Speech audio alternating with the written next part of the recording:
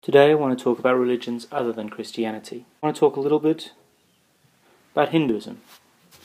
In Hinduism, I value the celebrations of life and light and the way it's deeply connected to the culture in which it finds itself.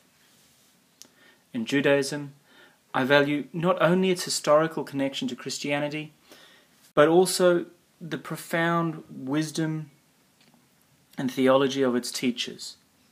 If we look to the East and the teachings of Buddhism, we see an incredible sense of mindfulness and a structural response to the question of pain and suffering that is profoundly sophisticated. If we look then to Islam, we can see in it a passionate response from its adherents, and it too has its own historical connections with Christianity. I can even look to the things of the modern expression of atheism and find things to value there.